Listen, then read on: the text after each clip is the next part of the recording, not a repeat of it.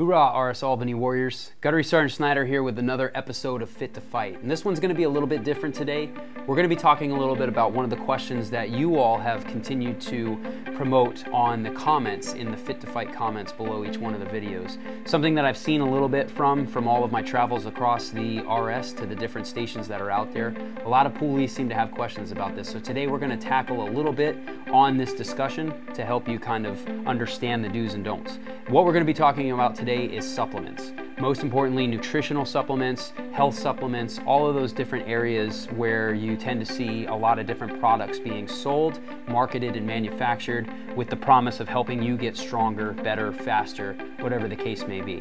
Now again, I just want to start out by letting you know that I am not a nutritionist and I'm certainly not a doctor by any standard. I'm simply a Marine who has some experience with fitness, and all of the information I'm going to be providing for you today is based off of my own research and my own experiences.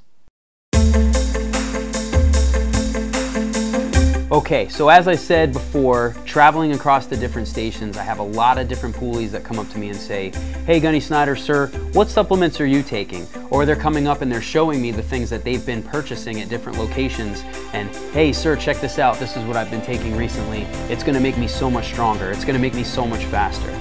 Again, I'm not saying that there aren't supplements out there that are good for you, but I do want to go over some key points, and today I'll be discussing 3 main points just to try to help you to figure out what you should be looking for in your supplements and what you should be staying away from. All right, without further ado, let's go ahead and dive right into point number 1. Point number 1 is that there's actually no magic pill. Now, I know you guys spend a lot of time on social media, checking out Facebook, Instagram, Twitter. If you're watching YouTube videos, there's all kinds of information out there about supplements, especially diet and nutrition supplements. Everybody's got the latest product with the coolest information backed by science that tells you that if you simply take this one supplement, all of your problems are going to be cured. With one scoop of whatever it is, you're simply going to be skinnier, more muscle, faster, stronger, looking better, feeling better, the whole nine. Well, I'm here to tell you that all of that is through fancy marketing and fancy advertisement, because the health and nutrition industry has taken off over the last couple of years. Again, there's no magic pill. Everything that you take when it comes to a supplement is really just something that is there to enhance your performance. Rule number 1 with this is that you have to make sure that you have a good, solid foundation before you even start taking supplements. Because I deal with the majority of my poolies between the ages of 17 to 24, I would tell you that with a good diet, exercise, and sleep plan, there's really not a lot of supplements out there that are going to help you as much as you think. The general rule of thumb here is to supplement, not substitute. And what I mean by that is your supplements are really just something to enhance your already foundation-built diet plan.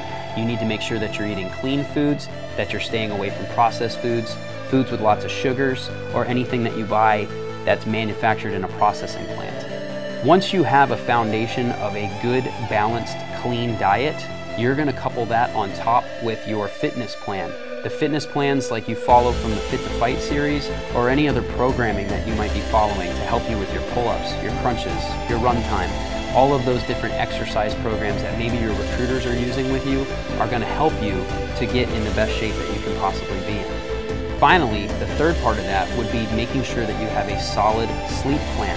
Now, we don't talk a lot about sleep, and oftentimes when you watch videos about the Marine Corps, or maybe you talk to your recruiters, they might tell you about some of the experiences that they've had where they don't get a lot of sleep when they're operating in the forward areas, or depending on what job it is that they do in the Marine Corps.